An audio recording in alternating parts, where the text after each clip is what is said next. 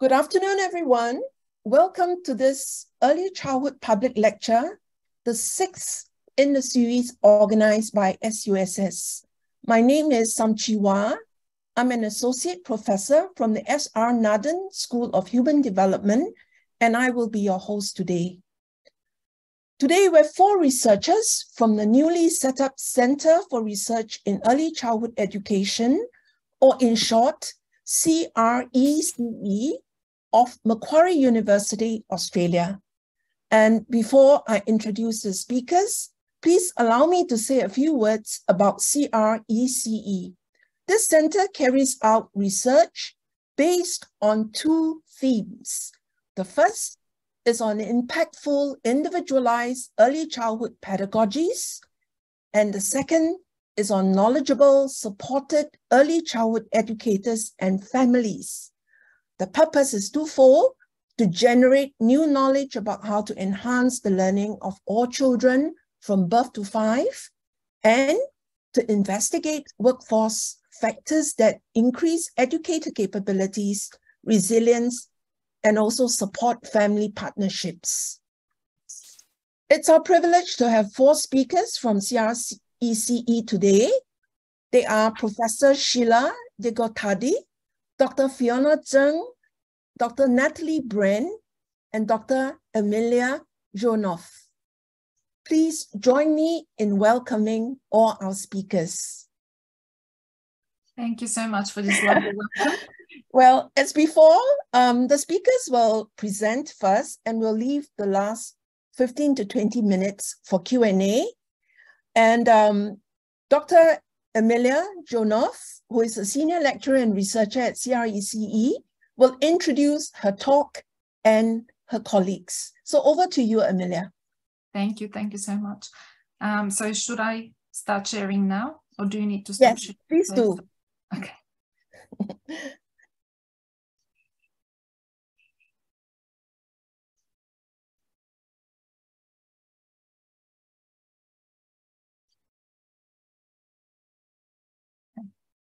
Thank you so much for the invitation to present at the Early Childhood Education and Care Public Lecture Series for Singapore University of Social Sciences.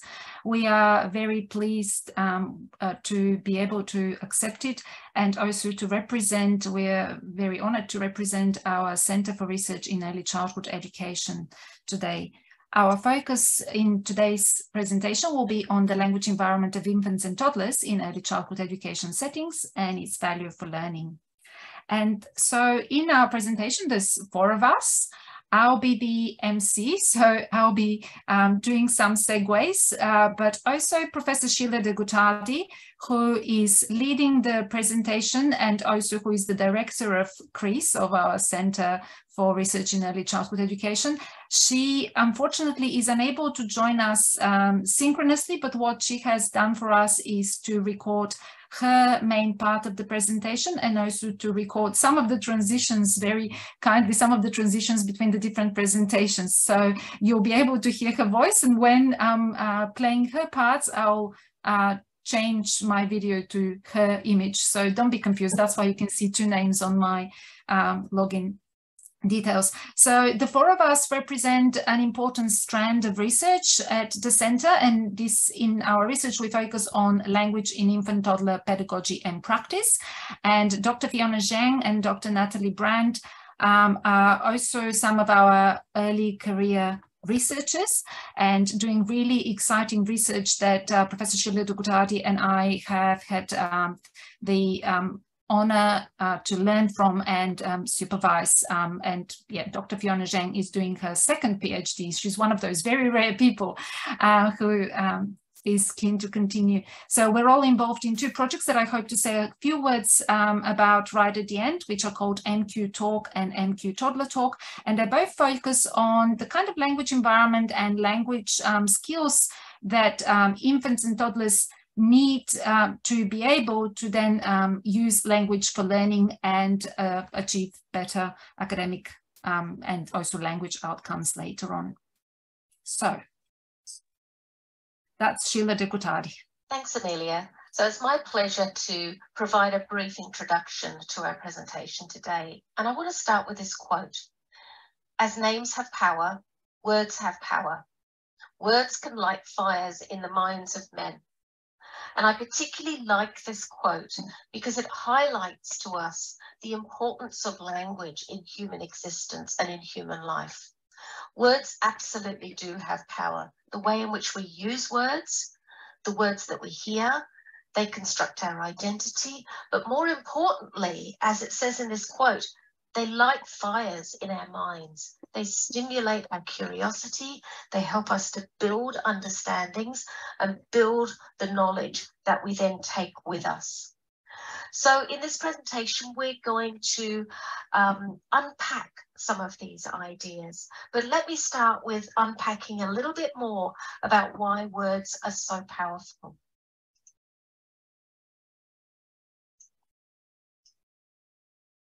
So let's start by thinking, why are words so powerful? To begin with, we've got a wealth of knowledge now that demonstrate that children's early language development is foundational for later literacy. So the competence that children develop in those first few years of life are able to predict not only how they learn language, but also their literacy skills and their learning in general, their academic outcomes.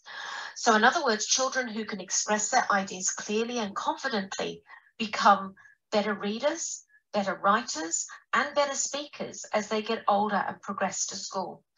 They learn a love for words, and words become a source of information and a way that they can share their ideas and knowledge and opinions with others.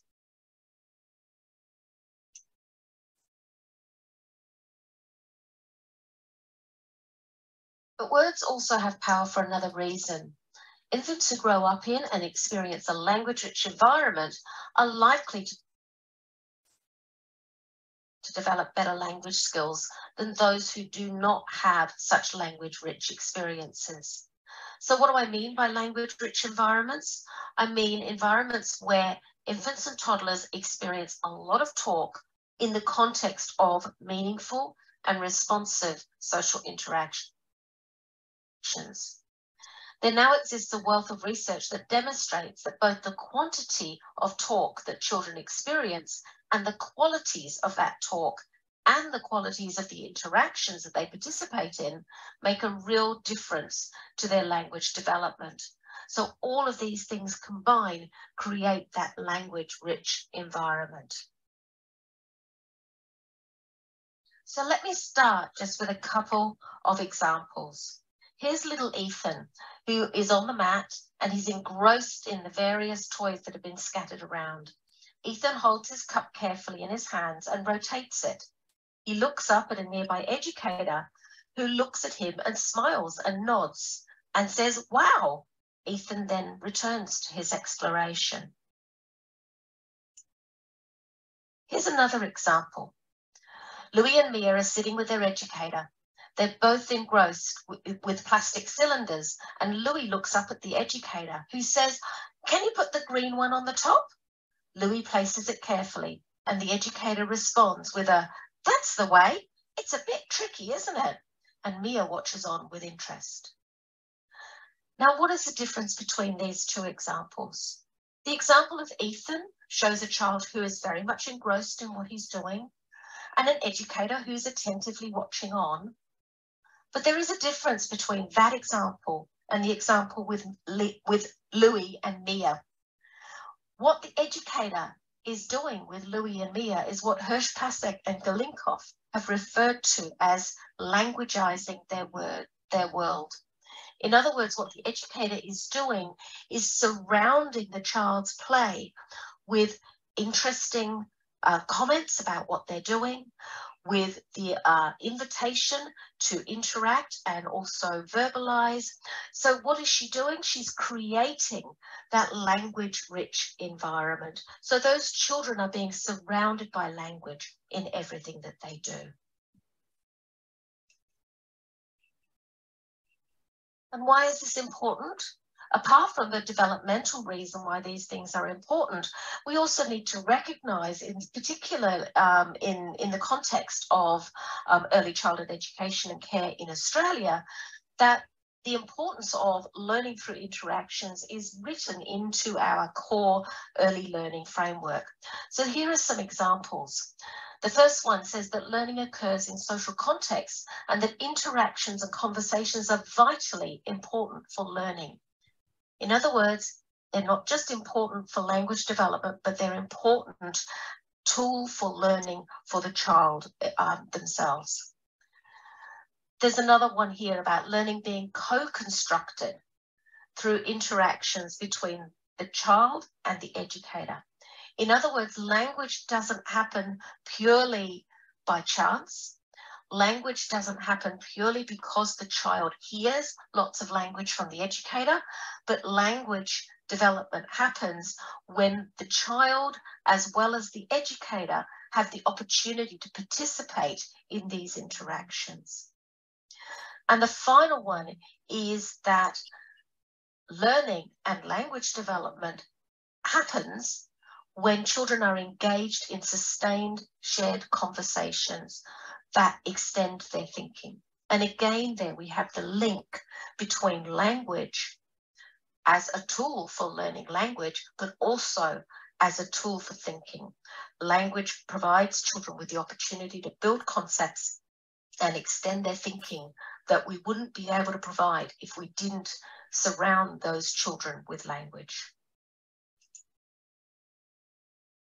So in summary, what we need to look at in the early childhood context is look closely at the interactions that are happening between educators and infants and think about how are those interactions not only stimulating language, but also stimulating learning. Because then what we'll see are elements of this rich language and learning environment that the ultimate aim of which is to provide competent communicators and learners. So I'm going to leave it there now and leave it with Amelia, who's going to take it further. Okay, so some of the key messages are very well captured, I feel, in this quote by Murnane, Sawhill and Snow, who focused on preschool children and noted that children from families with more financial and cultural resources differ from their less advantaged peers in access to knowledge about topics, various topics related to the natural world, bugs, flowers, tidal pools and so on, astronomy, current events and so on, and that these differences in children's knowledge were indexed by enormous social class differences in their language, in their vocabulary. And they are produced by differences, then differential access to oral language interactions, which, you know, of course, also oral language interactions would relate also to access to resources that can support such rich oral language interactions, for example, books read aloud and so on, both in the home and in the early childcare settings. So what we're really focusing on here is to pay attention not only to the home environments and differences there, but also to think about differences that children may be experiencing, infants and toddlers may be experiencing in their early childhood settings. And so just to summarize, linguistic interactions promote learning because they allow children to share and extend their knowledge. That differences in language outcomes and knowledge are index differences that, you know, in terms of the access to language-rich environments. And this is why access to language-rich environments is an important social justice issue that we need to consider. So we need to look at whether all children have access to the same kind of language environments in their early childhood settings. Now, we know from previous studies that language learning in infancy has long-lasting effects on learning. And we know from studies such as Hart and Risley's study, for example, or Erica Hobbs' work and Kuttenlocher et al., that both the quantity and the quality of adult talk with infants predict the language outcomes that they have and provide the context for language development as well as learning more broadly. So the language environment is important, but most of the research has focused on the language environment children have at home. We also have more recent studies that similarly show us that vocabulary, for example, at 19 months predicts children's reading comprehension at 12 years of age. The children's early learning-oriented talk predicts their academic language proficiency in mid-adolescence Ocelli et al. 2018. And also more recently, when researchers have turned their eyes to infants and toddlers in early childhood settings. And so Gilkerson et al., for example, show that both adult word count and conversational turns that are experienced by 18 to 24-month-old infants predict cognitive and language outcomes at 10 to 12 years of age. So what we're going to focus on is to present some of our work here that focuses on language environments in early childhood settings, focusing on the quantity initially, but then also turning to consider in more detail the quality of that talk and its potential to promote a language for learning in infants and toddlers. So first we have a presentation by Dr. Fiona Zhang on multilingual infants' language experiences in early childhood centers. Then Professor Sheila de Guttadi will talk about educator-infant conversations. And finally, we have a presentation by Dr. Natalie Brandt, who will talk about toddlers learning through toddler-educator conversations, looking even more closely at the language features and the purpose of these conversations and how they can promote learning. So moving on to Fiona. Thank you, Amelia and Sheila, for sharing with us how important the language environment for young children's language learning. So today, I would like to share you some findings regarding our studies on whether multilingualism matters in infants' language environments, evidence from Australia Early Childhood Education Centres. As you may know, similar to Singapore, Australia is a very diverse multicultural society.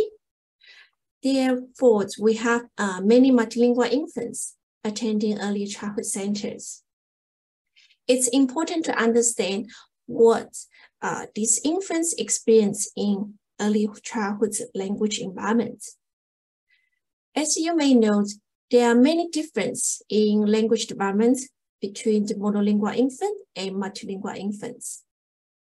For example, how they learn to pronounce the first sound, how they learn a new vocabulary, and the acquisition of grammar. Therefore, we would like to note whether this difference also can be found in early childhood language environments. So currently, previous studies on multilingual infants are mainly focused on their home language environments. But there's a few studies shows that there are many differences in their language environment in early childhood settings for preschool age children. For example, Chen studies find that in UK, the multilingual preschool age children, they hear less complicated vocabulary or sentence from the teachers. And for example, Wood studies here report that in United States, the Spanish and English multilingual preschool age children, actually they hear less input from the adults. Also, they vocalize less than their monolingual peers. So therefore, there's no research has been examining the difference between the monolingual and multilingual infants' language environment in early childhood settings. We would like to know the quality and the quantity of their language environment in early childhood centers. So how can we measure the quality and the quantity of the language environment in early childhood centers for these infants? One of the useful tools is the Nina technology. As you can see it in these pictures, the child will wearing a vest at the beginning of the day, and in front of the vest, there's a pocket that can put the Lina device. This device can record all the audio recordings from the adult speech, child speech. So this Nina software be able to use some algorithm to identify the adult speech, child speech, or the other noise, and they be able to generalize the estimate number of the adult word count which form educators in the centers, the infant's vocalization, child vocalization count, and the infant educators conversation turns. Moving forward, so with all these outcome of the language environment, we will also want to note what kind of factors, variables can predict the variations. As we mentioned before, they maybe have a huge difference among all these infants' language environment. So what factors predict the variations among these infants' language environments? So first, we would like to consider the early childhood characteristics. It includes group size, educator-infant ratio, and educator qualifications, which means whether the educator has a bachelor degree or not. The next factors we would like to focus is the infant characteristics, which include the infant age, infant gender, and the current language environment is measured by the parents. They will assess their child's language skills, use a questionnaire from the NINA software as well. So they got these scores to reflect their current language skill. The duration of the early childhood attendance means how many months they have been attending the early childhood centers. Multilingual status means whether they're from multilingual or monolingual background. And the last dimension we need to consider is the home characteristics, includes maternal education and family income. There are some studies has reported positive relationship between the maternal education and the family income and the child's language environment, their vocalization. So we may consider it's possible that child will bring the vocalization patterns to the child care center to affect their vocalization patterns when they interact with the educators in the center. So that's what we focus. In these studies, with all these variables, we would like to answer two research questions.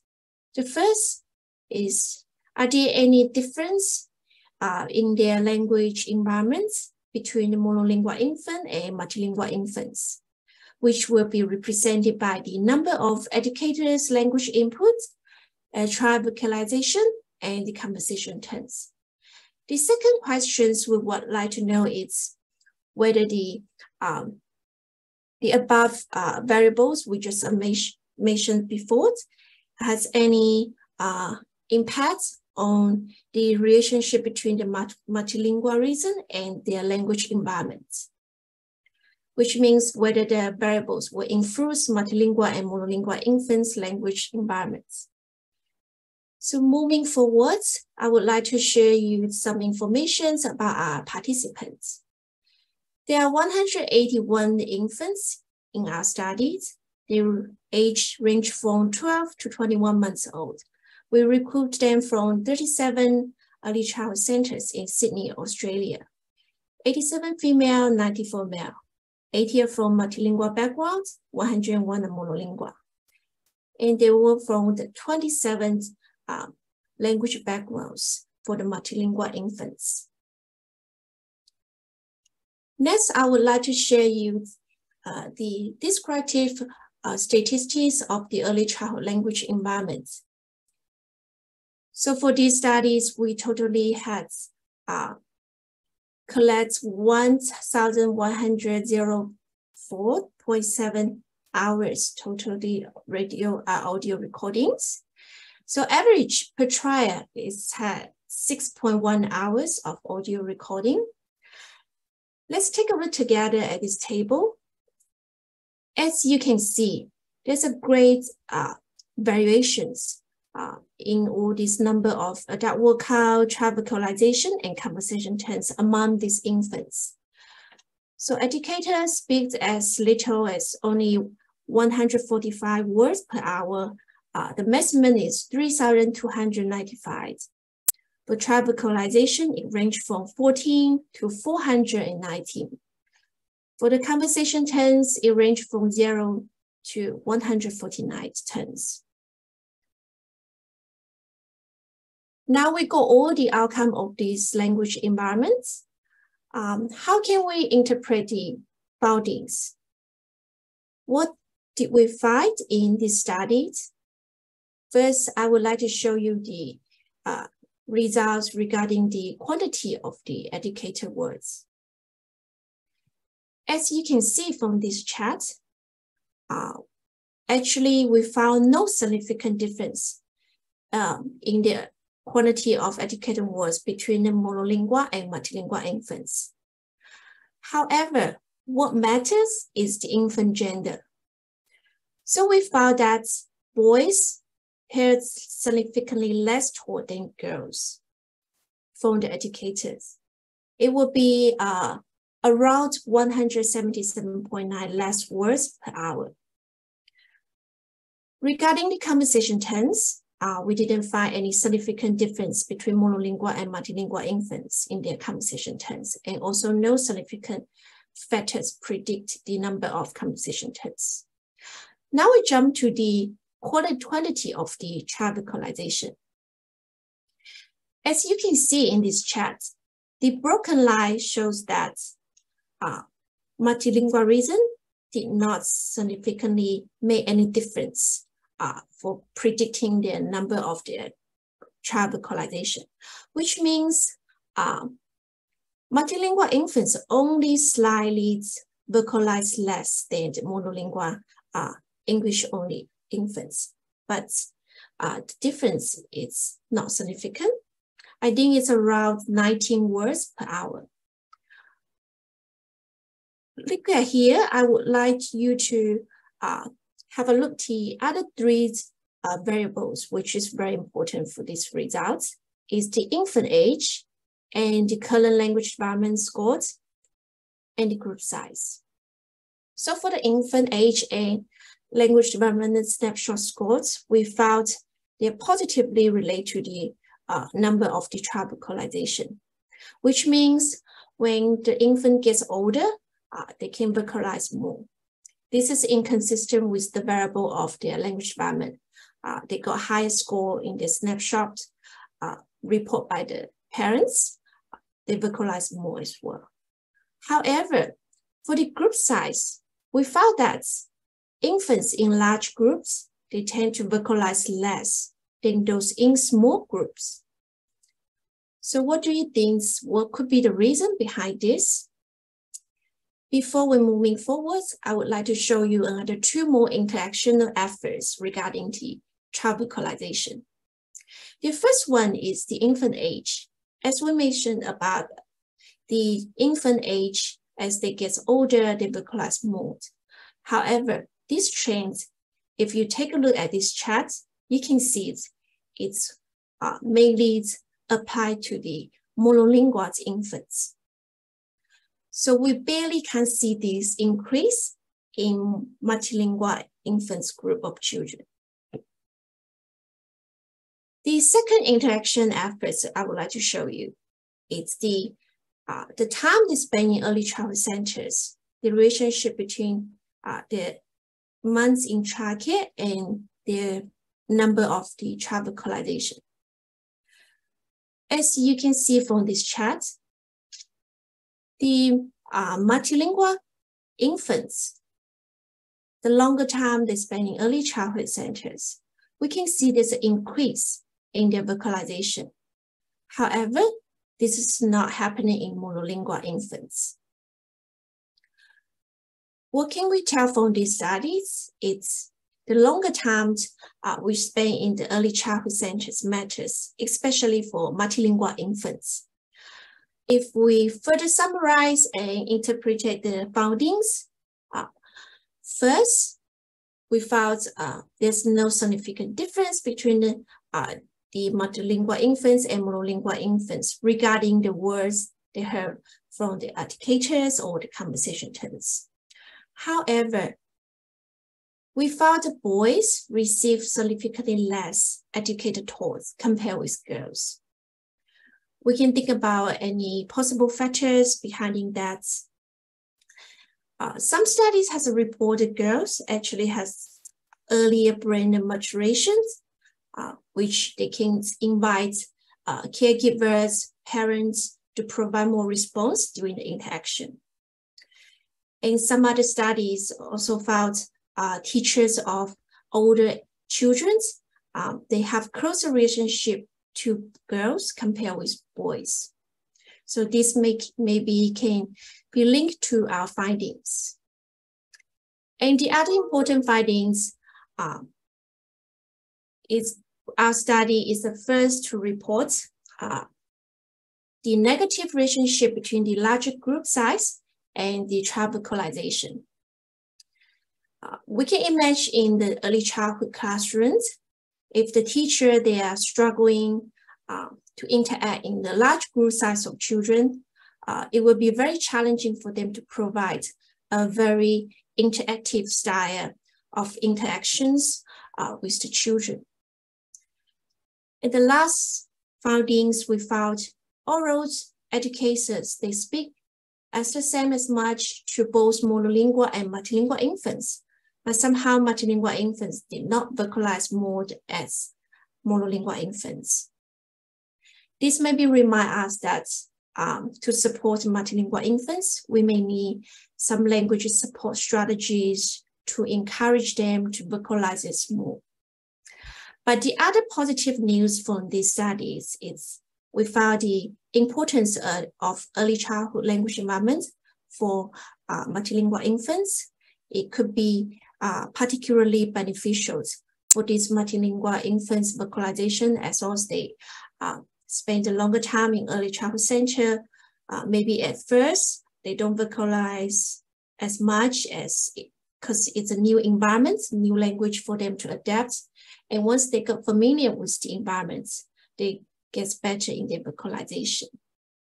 So we hope our findings of these studies will be able to help us to understand, help educators and parents to work together to understand what they experience, all these infants experience in early childhood centers, and to further provide a high quality interactions, opportunities and language environments for all the children, including multilingual and monolingual infants.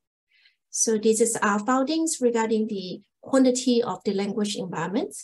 I will pass to Sheila to continue sharing the findings regarding the quality of the language environments. Thank you.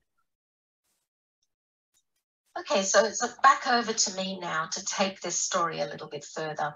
So what we heard from Fiona was the analysis that we have been conducting recently that's looked at the quantity of the words that infants and toddlers are experiencing during their everyday interactions with educators and the quantity of the vocalizations on the basis that that quantity does matter. However, as we've already heard, it's not only the quantity that matters, but also the quality of the interactions that take place. So in this study that I'm going to give you an overview of now, what we did was we looked at centres where infants and toddlers experienced a lot of words from their educators as determined through the LENA technology. And also, we then compared that with the conversations that were taking place in centres where these infants didn't hear nearly as many words. So I'm going to take you through this study now.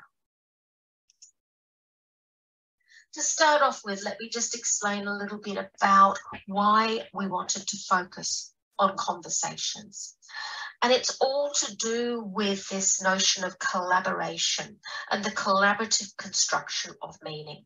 So Catherine Nelson explained that the infant constructs a beginning lexicon in collaboration with at least one other user of the language in shared activities where the two may interpret each other's collaborative intentions.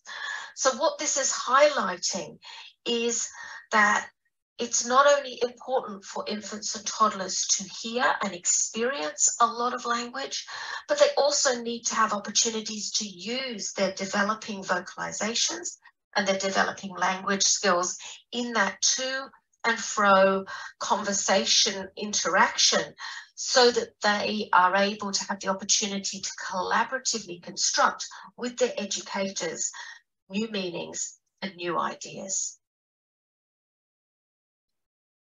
So as I said, what we did in this analysis was that we used the linear system again, and we recorded, we had about 60 children, and we recorded 3 hours of data using this system. And you can see here the kind of graphs and the kind of data that this system is then able to generate in terms of the estimated counts of adult words and vocalizations and of the audio environment in its entirety. What we were interested in were the adult words, and this is the data that we used as a springboard for this particular study. So the study that was a catalyst for this particular analysis was published back in 2018, and we were interested in infants' experience with what we call this near and clear educator talk. And what we found in our analysis of about 60 children was that there was a huge difference, a bit like Fiona found, there was a huge difference in the number of words that these infants were hearing during that kind of 3-hour time slot that we recorded. So you can see here there was a minimum of about 343 words a minute, right up to a maximum of over 3,000 words a minute. That was the individual differences that we had in this study. And what we found was, whilst there was an average of about 22 words a minute that these infants and toddlers were hearing, the lowest was only 5.7 words a minute, which is really not very many words at all. And you can see here the nature of that individual difference when we split things into quartiles. So we were looking at quite pronounced differences, and we were then curious about, well, does this have an implication? Is it just simply that some infants are hearing more and experiencing more words than others? Or does this have an implication for the quality of the interactions that are taking place?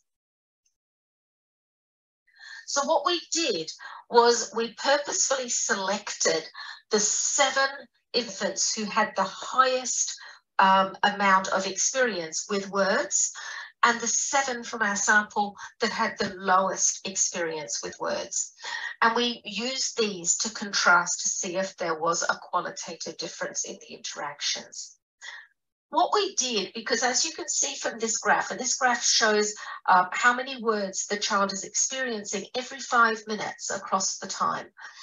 And what we actually did was we thought, well, we want to pick the peak time for these infants, because it might be that children who are in what we called our low word count centres, it's possible that those children still had periods, you know, little peaks of really strong and rich language interactions.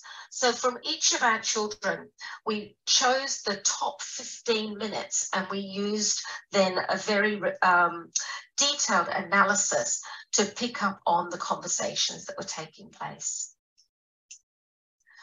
And we coded those 15 minutes to find out and count how many conversations that occurred. And we decided to code conversations that lasted for at least 3 turns. We chose 3-turn conversations because then that would include an initiation by either the educator or the child. Then the first partner would respond, and then the initiator needed to respond back. So that 3-turn conversation enabled each person to respond to the other in that reciprocal way. And then we were interested in whether those particular conversations terminated at 3 turns or whether they continued on. So to start off with, from our question, did the conversations of infants who heard many words differ from those that heard only a few? Let's just look at the sheer quantity of conversations when we contrasted our high word count centre with our low word count centre. And here's the contrast. It was very pronounced, the difference in quantity.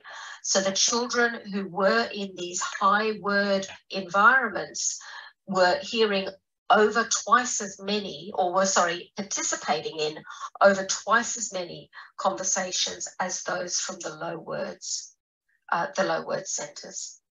But our question then was, okay, well, what about the qualitative difference of these conversations? Were the function of these conversations different depending on the centres that they were in? So we used a basic functional distinction to code our conversations. To start off with, we looked at the initiation and we coded it as either interpersonal or informational. So our interpersonal conversations were the ones that were very much the social oriented ones, and they often were revolving around these instrumental wants and needs of the child. So something like, do you want some peas? I want you to sit down now. Can I help you put your shoes on? All of these are around these kind of what's called, often called goods and services kind of conversations. The second type of conversation, though, the second type of initiation could be informational. And this is where the person who was initiating the conversation was doing it purposefully to refer to something, what we're calling the referential language function, to refer to something or to share information with the other person. So it might be something like, can you see the dog outside of the fence? I just heard a truck going by. Those kind of conversations which are about sharing information with the other person. So we coded our initiations as either instrumental or referential. And just comparing these two types, this is what we found. We actually found that there were more referential conversations across both centres than there were instrumental conversations. So this was good because these referential conversations are the ones that construct knowledge. They're the ones where infants and toddlers are hearing information, conceptual information, and information about opinions and perspectives and so on. So these are the learning-rich interactions. Then we asked, okay, well, we've got a number of these different conversations. Is there a difference depending on whether it started off as an instrumental conversation or a referential conversation in terms of whether or not that conversation terminated at 3 turns or whether it continued on? And as you can see here, there was quite a pronounced difference. So the instrumental conversations, nearly 60% of those terminated once they got to 3 turns. They were very short conversations. When you contrast that with the referential conversations, you'll see that actually over 60% of the referential conversations continued past 3 turns. So the referential conversations were giving these children more opportunities with sustained conversations that we all know are really important to support their learning. But what about the middle? What about the nature of the responses that happened? What about the response in the first turn as well as the second turn? So we coded these as well. And we coded them in different ways. To start off with, a response could simply acknowledge or repeat the some aspect of the initiation. So for example, if the educator said something like, would you like peas? An acknowledge or a repeat response would be the child would either say, yes, that's an acknowledgement, or would say peas to repeat that information. So this was about kind of little bits of information that were being added to the conversation, but not really connecting the dots between that information. Contrast that with our second way of coding the responses, which was to code it as what we called either an elaborate or extend response. And these elaborate or extend responses were responses where more information was added. And the conversation was therefore extended. The topic was extended over the turns. So to sum up, what we did, we ended up with 4 different types of conversations that we were analysing and that we were also then contrasting with each other. So we had instrumental conversations that continued. We had instrumental conversations that terminated at 3 turns, and the same with the referential conversations, referential that continued past 3 turns and referential that terminated at 3 turns. So the question now was, is there a difference in the middle?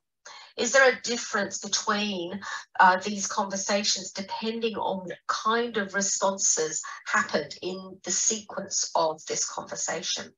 So what we did is we used a form of analysis called sequential analysis, which was purposefully designed to uncover patterns in conversations.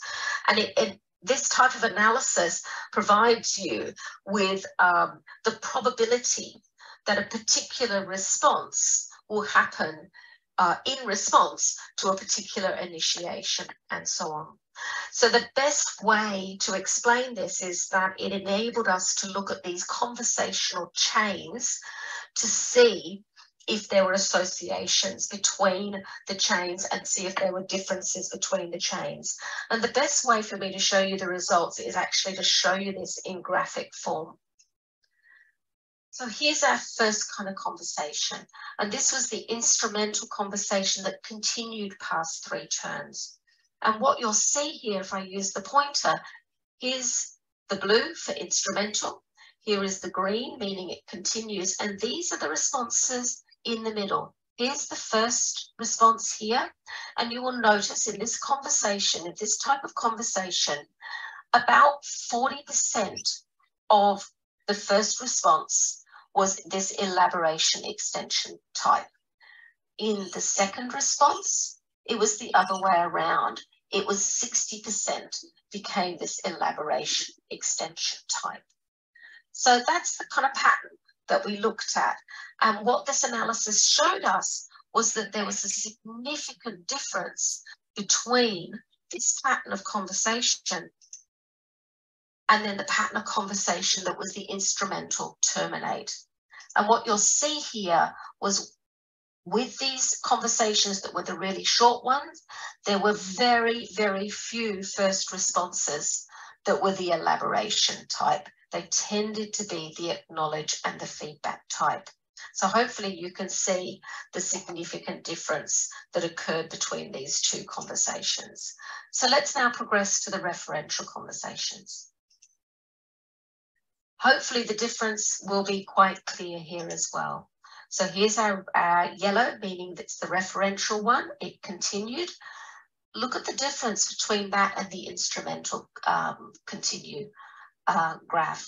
You'll see here that nearly 80% of the first responses were of this elaboration and extension type.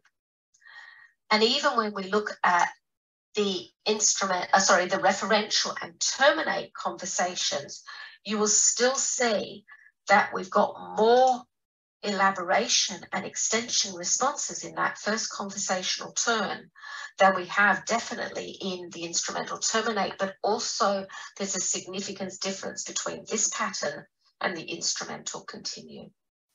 So what we saw by doing this form of analysis was that the referential conversations did have differences in the middle when we compared those with the instrumental conversations. In particular, there was this importance of this elaborative, extending conversational style that took place in the middle of the conversations for those referential conversations, and in particular for the ones that were more likely to continue.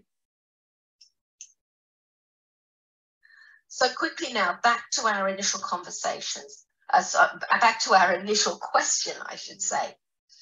Did the conversation patterns of high and low word centers differ? So remembering these 4 different conversation patterns, you'll see here that there were significant differences between the conversations, the qualities of the conversations that took place in the high word count centers, which is the dark bar on the graph, and the low word count centers, which is the light bar on the graph. So to start off with our instrumental conversations, you will see here that children who were experiencing very few words in their sentence were experiencing significantly more instrumental conversations that terminated at 3 turns. The conversations they were having were around their wants and their needs, and they tended to be very short conversations. Compare that then with the referential conversations. You'll see that our children who were experiencing a lot of words during the course of their interactions were engaging in significantly more referential conversations overall, and in particular, more referential conversations that were likely to continue. So what we were seeing is that there was a relationship between the quantity of the words that children were experiencing and the quality of those interactions. So they were all part of the same package. That quantity and quality went hand in hand.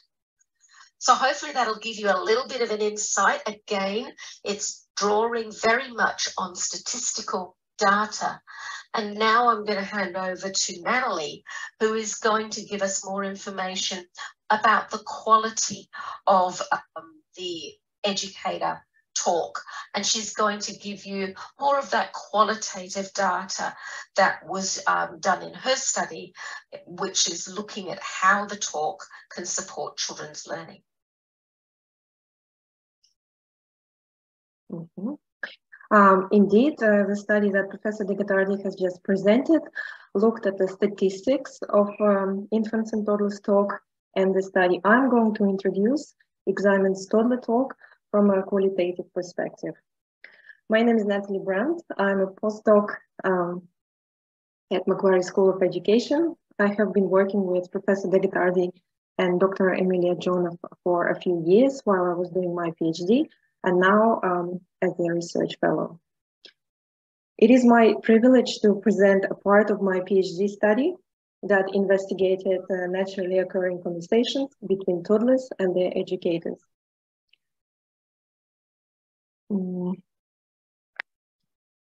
For this study, I have invited 12 toddlers, 5 girls and 7 boys under the age of 3. They attended 4 large centers in Sydney. The quality of all participating centers were rated as excellent. The educators had various teaching qualifications from Certificate 3 and Diploma to university-trained early childhood teachers. The child-educator ratio in the room was 1:7. I have filmed each child for 5 hours across 2 days. So each toddler had 2 sessions of continuous filming of 2.5 hours during their normal day in the center, including the meal time and the care time. During the sessions, I asked the educators to do what they would normally do in the center.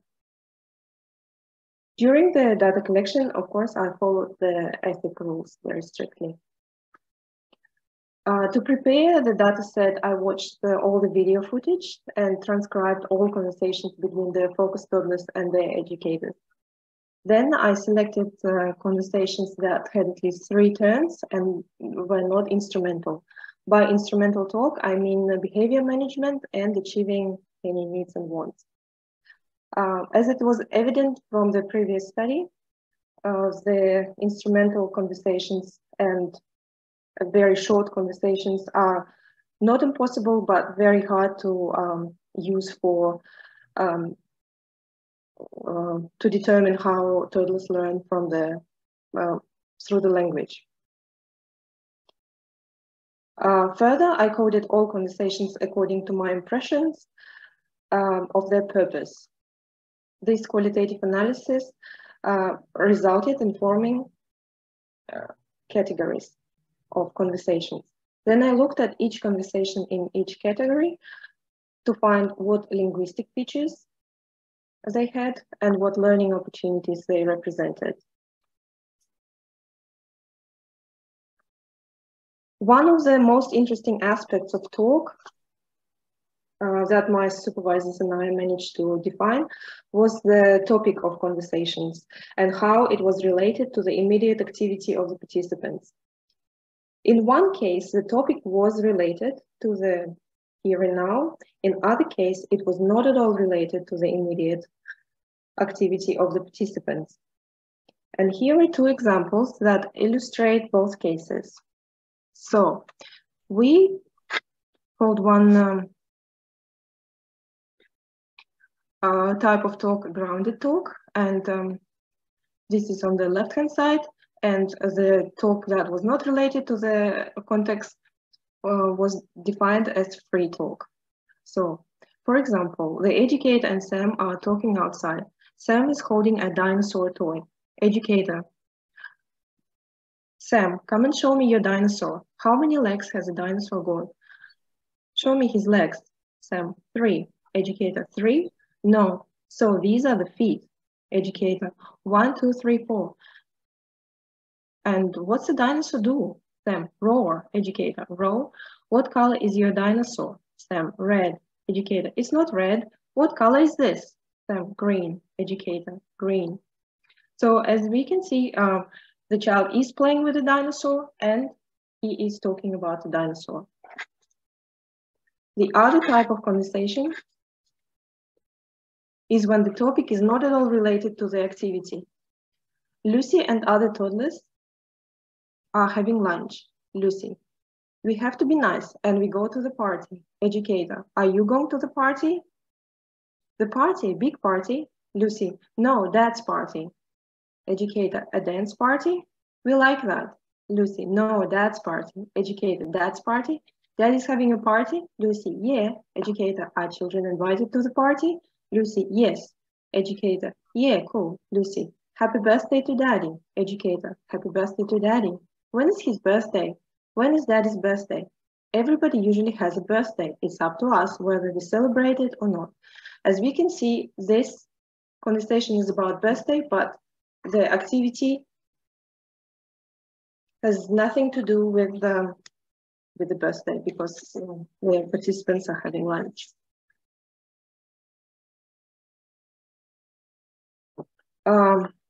In literature, the talk that is not grounded in here and now is usually defined as decontextualized talk, and it's relatively well researched in the preschool years between 4 and 5.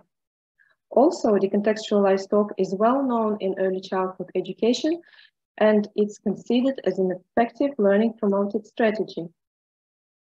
Our preliminary findings, however, show that the type of toddler educated talk that we established is similar to decontextualized talk, but not close enough so we can use the term. This is why we call this type of talk free talk. To explain the difference, I will demonstrate the example of decontextualized talk, but first I would like to summarize what we know about decontextualized talk and why it is important. First of all, toddlers decontextualized talk is not particularly well researched, but toddlerhood is the period when this type of talk starts. We can suppose so because, as highlighted in the literature, the talk between babies and their caregivers would only make sense when highly supported by the clues from the context. Preschoolers, as research shows, can confidently engage in decontextualized talk. This is why toddlerhood is when this type of talk emerges.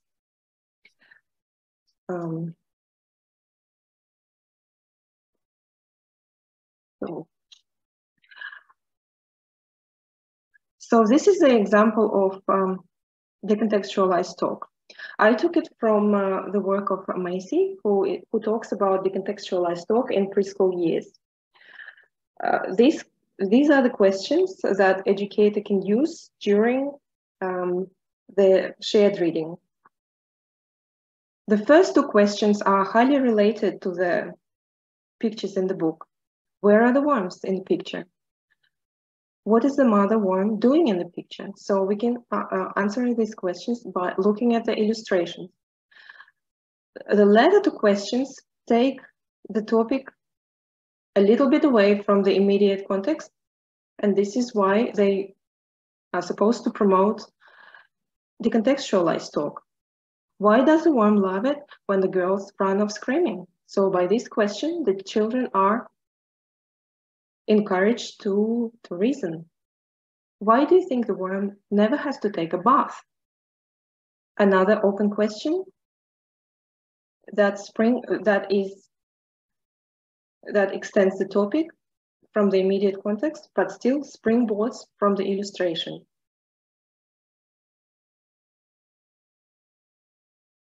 To explore the free talk in depth, we have defined 4 subcategories: interview, story, inquiry, and rebuttal.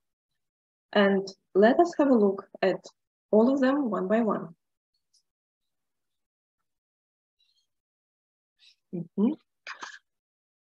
So the first type of free talk is interview. Again, the entire conversation is not related to the immediate activity of the participant. Owen is playing in the sandpit. Educator: hey Owen, who is in the big school in your family? Owen: Emma. Educator: Emma is at big school, isn't she? Does Emma go to Oliver's school? Owen: no. Educator: no. Owen: Mrs. Smith. Educator: huh? Owen: Mrs. Smith. Educator: Mrs. Smith, have you met Mrs. Smith before? She's not very, Owen: not very. Educator: not very friendly. All right. And then you go home. What do you do with Emma? Owen: huh? Educator: when Emma gets home from big school. Owen: chocolate. Educator: chocolate. Chocolate, yes. I thought so. Something food related. So in this talk, children co-constructing stories about their personal experience. They have an opportunity to recall the events and experience from their social life, and also follow the topic that is suggested by the educator. In this conversation, we can see closed questions, such as, Emma is a big school, isn't she? Different types of verbs, such as action verbs and mental state words. For example, I thought so. Also familiar names like Emma and direct address, Owen. The next type of talk is story. Max is having lunch with other toddlers. The educator is at the table too. Max: I'm going on a Jetstar airplane. Educator: tell me again. Max: a Jetstar. Educator: a Jetstar airplane? Was it orange? Max: no, it was white. Educator: you went on a white Jetstar airplane. Where did you go? Max: Nana and Grant's house. Educator: hang on, true first. Finished? Where did you go? Max: I'm going to Nana's and Grant's house. Educator: you went to Nanny and Grant's house? Where do they live? Max: they live at Christmas. Educator: they live at Christmas? Max: Educator: I think I remember where you went. Did you go to Coffs Harbour? That's where they live, isn't it? The purpose of this conversation is sharing stories about toddlers' personal experience. They co-construct a narrative together with the educator and connect their personal experience with the general knowledge. In this conversation, what's interesting is there is an initial statement of the toddler, I'm going on a Jetstar airplane, and the pardon statement of the educator, tell me again. There is also a concluding thought. So this conversation continues and it ends with educator saying that everyone in the airplane has to wear a seatbelt, even a pilot. Also, this conversation features closed questions. For example, was it orange? The next type of the free talk is inquiry. Leo is asking his educator about an unfamiliar adult who he had previously seen in the room. Leo: is she your friend? Educator: she is my friend. Her name is Nina. Do you like Sharon? Yes. Child: Yes, educator. Then you like Nina too. She's nice. She's really nice friend. So in this conversation, toddlers are requesting information by asking questions to the educators. And they're using their language to seek information. And the final type of free talk is rebuttal. Max, another toddler, and the educator are at the table. They are playing with the clay. Max doesn't seem happy after an encounter that he had with a toddler sitting next to him. Max starts talking about with the educator. Max. He did not use his words, educator. He did. He said, thank you. He said, thanks, Max. He has to say it louder, educator. Pardon, Max. He has to say it louder, educator. He should say it loud, Max. Yes, educator. Oh, that's okay. He was just saying, thank you, Max. He can't say it loud. So the purpose of this talk is disagreement. And toddlers are learning to develop and express their opinion, which the educators are not always in agreement with. And the language features of this talk are negative statements and again, closed questions.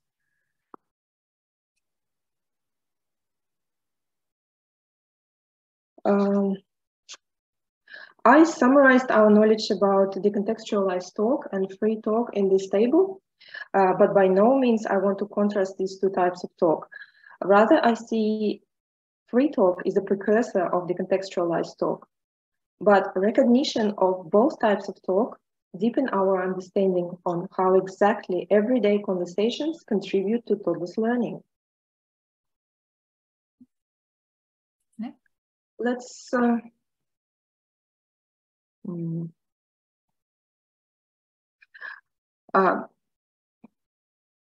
so the main difference between decontextualized talk and free talk is that in decontextualized talk, open questions are common, and in free talk, closed questions are common. Constructing new knowledge is the purpose of decontextualized talk, or its learning opportunity, and free talk provides toddlers with such learning opportunities as sharing information about familiar events and offering information that they would like to share with the educator. And that is demonstrating the existing knowledge. Contributing into constructing new knowledge, asking for information and inquiry, and proposing an alternative idea in rebuttal. Okay. So let's see why free talk is important for practitioners.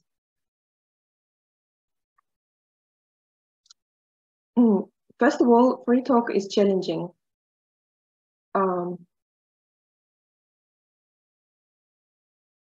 As toddlers have to rely on their memory and language skills. Free talk provides toddlers with learning opportunities to both demonstrate their existing knowledge and create new knowledge. And demonstrating knowledge for toddlers is very important because as educators, we want to capitalize on that. Free talk features closed questions, which tend to be undervalued, especially in toddlers talk. And free talk occurs in various daily activities in the centers. And that tells us that everyday conversations may be as valuable for learning as the planned practices and literacy-oriented practices, such as shared reading. And I would like to conclude my part with thanks to the colleagues. And also I thank all the early childhood educators in the audience for doing one of the most important jobs, making sure our toddlers are amazing language users and confident learners. So just very briefly to summarize, I hope that you can see the connections between these three studies that were presented by Fiona, by Sheila, and by Natalie. So Fiona has taken us through considering multilingual infants' experiences in early childhood settings, and specifically thinking about the interaction between the qualities of early childhood programs, for example, the group size, the length of infants' attendance at early childhood settings, and also the language environment that they experience there.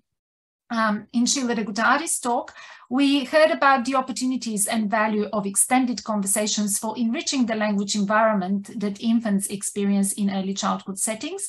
And finally, in Natalie's presentation, the focus was on the purpose, the language features, and learning potential of free talk in toddler educator conversations, and also why it's important to recognize that free talk, even though it might not necessarily have all the features of decontextualized talk with preschoolers, for example, which you know, is very well recognized and acknowledged as contributing to learning. We think that free talk as well contributes to learning in ways that are appropriate for toddlers. So these studies are also informing our work on two large longitudinal projects. The first one is MQ Talk. Talk stands for Talk, Learn and Know. And it looks at how the language and whether the language environment that infants and toddlers, children actually aged between 12 to 18 months, the language environment they experienced in long day care, whether that environment then is reflected in their language outcomes, specifically their ability to use that more decontextualized language at age 4. So this is, we're still going on with the main, the data collection at age 4 for these children. And also Toddler Talk, which I mentioned earlier, which is looking at toddlers, focusing on toddlers and the emergence of these features of decontextualized talk in children from when they are 2.5 years old to 3.5 years old. So we're looking at things like, you know, how they use questions, when they start to use modal expressions that are useful for expressing possibilities, for example, may, can, could, and so on. And basically trying to understand how that learning-oriented talk emerges and develops in toddlerhood. So thank you for your attention. I hope you've enjoyed the presentations. Thank you very much for that very rich sharing. I think we have about 15 minutes for questions. I'd like to request that the participants key in their questions into the chat box. Could you, I think that would be clearer and easier for the speakers to respond to you. Could you please do that? We'll pause for maybe 2 or 3 minutes for you to key in your questions. Okay? Thank you.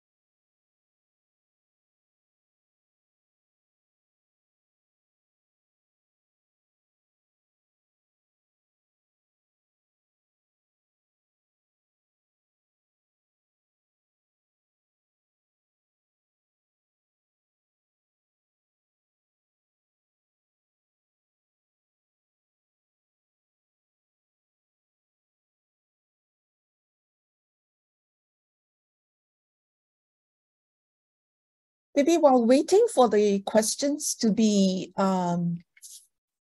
keyed in, maybe I can seek a clarification on Professor Sheila's presentation.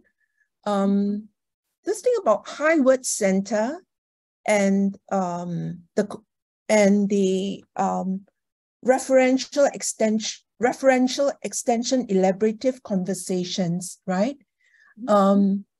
There is this correlational relationship between the high word center and the extension elaboration strategy, or are we saying that it is a cause and effect?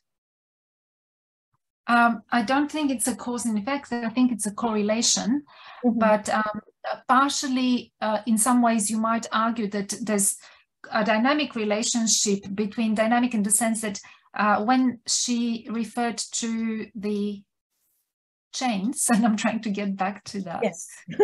So she talked about the sequential analysis, and basically she explained that depending on what the first move is and then what the second move is, that each move creates the context for the subsequent move. As we know, interactions and conversations work for us all. So in this sense, then, you know, you can't really describe that as a cause and effect, but there is a probability relationship that is created there as well. So yeah, I think the answer to your question is, and Sheila might correct me if I'm wrong, but I think it's correlational data, but there's also some sense of, you know, the one move creating the context for the next and making one more likely than another, not causing it, but yeah, making it more likely. Okay, thank you very much for that clarification. Yeah, there is one comment in the chat box. This is coming from Nolija. She says, hi, is there a correlation between educators? Oh, it's a question, sorry. Is there a correlation between the educator's qualification and frequency of instrumental referential conversations? Well, it's a little bit difficult to know. I don't know what the exact results were and whether Professor de Guttardi's sort of team that worked on that particular part of the that particular study looked at that. But we know from quite a lot of studies that there seems to be a relationship between the qualifications and the language that educators use with infants and toddlers. One of the issues that might make this a little bit harder to study is that many of the educators who work with infants and toddlers, at least in Australia, they are educators with, you know, the sort of shorter qualifications. So the Certificate 3 and the diploma, which is Certificate 3 is just 6 months and diploma is just 1 year. So I'm not quite sure, to answer the question, I'm not quite sure whether they went further to look at that relationship, but I think that makes it a little bit trickier to compare these relationships, because yeah, there would be a lot more educators working with infants and toddlers who have the lower level qualifications. Okay. Yep. Nolija, has your question been responded to? Yes. Okay. Thank you. Natalie and Fiona, please feel free to you know, respond to questions yourself if you're more familiar with some of these. Are there other questions or comments?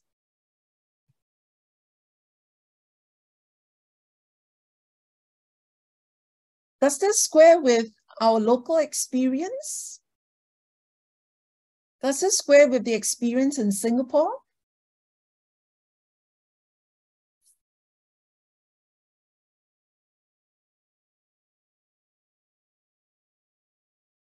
I was thinking when Fiona was presenting that in Singapore, perhaps that, you know, making such a neat distinction between infants from monolingual backgrounds and multilingual backgrounds would be impossible. Let's see. Children from, I think the children from monolingual, we're getting more and more of such children in Singapore too, because generally in our families, we're seeing this trend happening. More and more families are using English at home. And so, you know, the children speak English before they even speak their mother tongue. So for many children, it's that way now. So in a way, the monolingual homes that you talked about in Australia would be more or less like our English-speaking homes in our setting. Whereas your multilingual homes would be more like those who have more exposure to mother tongue languages at home, the dialect speaking, the Malay speaking, the Tamil speaking, or the Cantonese, or you know, the Hokkien speaking families, right? Because we have adopted English medium in our schools for about 40 years now. So most of our parents actually speak English at home. Yeah. Oh, okay, so that's where I think I need to be updated.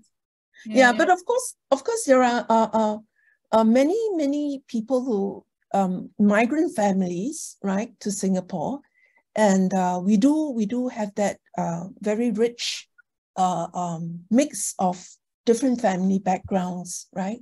But the Singaporean families, there are more and more of them who are speaking English at home. Yeah. And that's a trend across the different ethnic groups. Yeah. That's very interesting. And a bit worrying.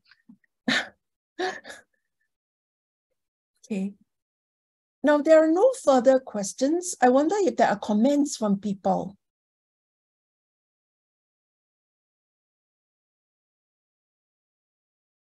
There is an instruction coming from the organizer.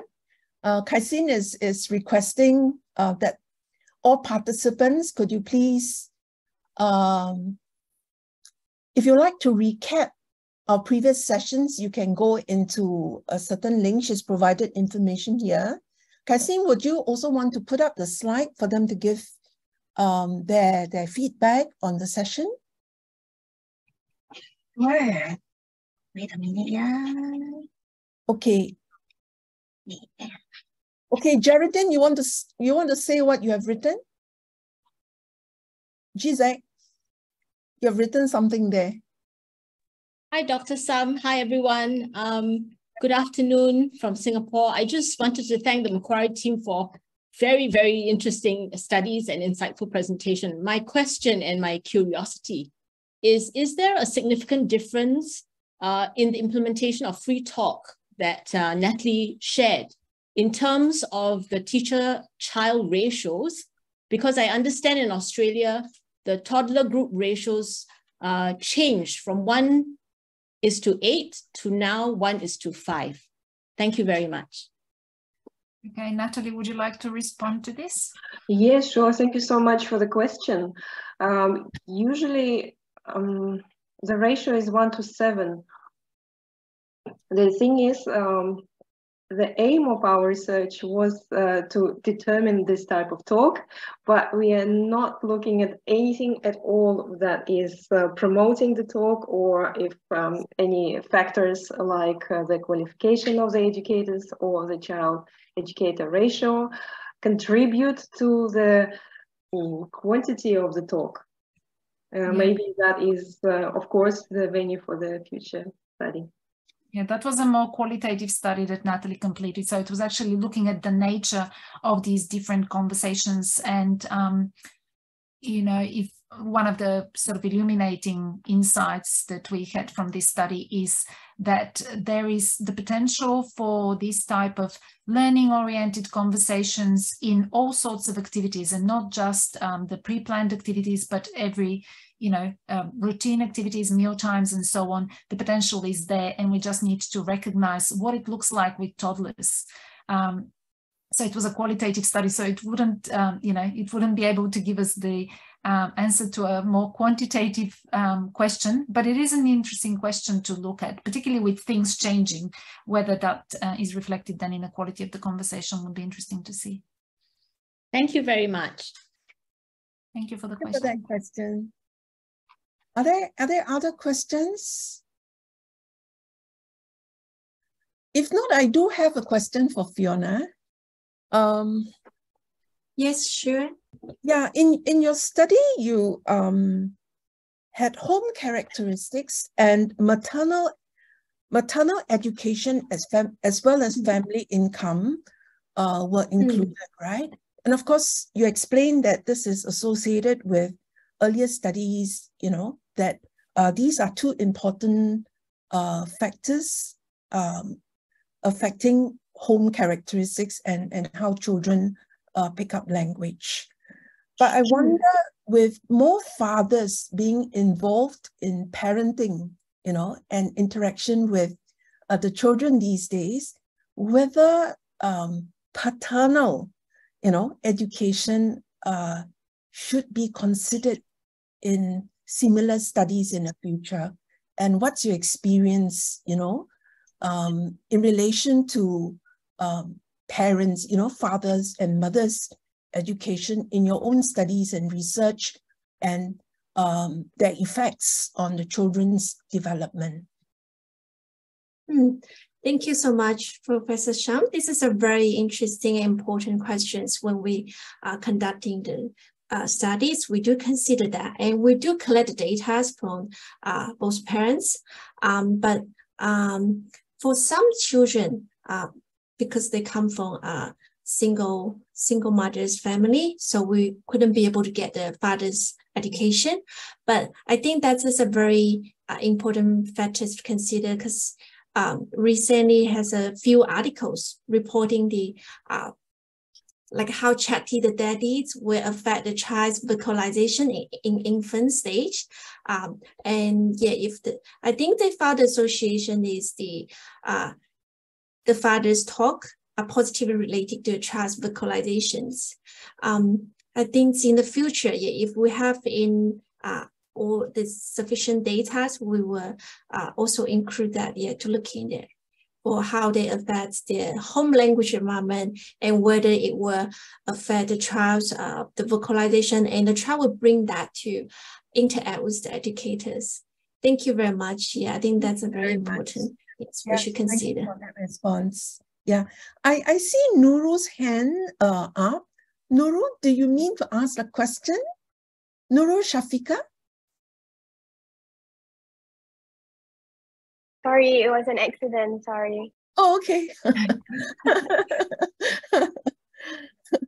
Okay, now it's almost time. I wonder if anyone would like to say something, or if the speakers would like to say anything before we close the session.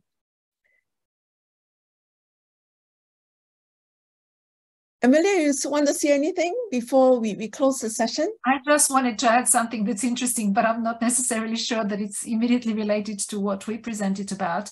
But your question, Professor Sam, made me think about, you know, the research of, for example, one Australian researcher at Wollongong University, and I had to search up the name because I'm so horrible with names, Elizabeth Dorsma, and she's looked at the children's language and literacy experiences with their fathers, and argued very strongly, but primarily focusing on preschool age children. And that's, again, something that's a gap that our research is addressing. So on the one hand, she's looking primarily in the home environment and also focusing on preschool children, but arguing that, you know, both fathers and mothers provide very important and different types of interaction opportunities for children. The way in which they use language is different, and so on. So it's a little bit removed from your question about, you know, paternal education and maternal education, and also removed from our focus on early childhood settings. But I thought it was kind of interesting that it, you know, we need to think about, yeah, these factors more broadly. Right. Thank you very much. Thank you very much. I think this has, the presentation was really, really rich. Thank you very much. You've given us a lot of information to think about, and for us to further deliberate on and in our learning about infants and toddlers. Thank you very much for coming in today, speakers, you know, and participating in our public talk series. And to the audience, thank you very much for your attendance today, and thank you very much for your participation as well. All the best. Thank you so much for the invitation. Thank and you. Thank you. Thank you. Yeah. Thank you. Bye-bye. Thank you so much. Bye. Bye-bye.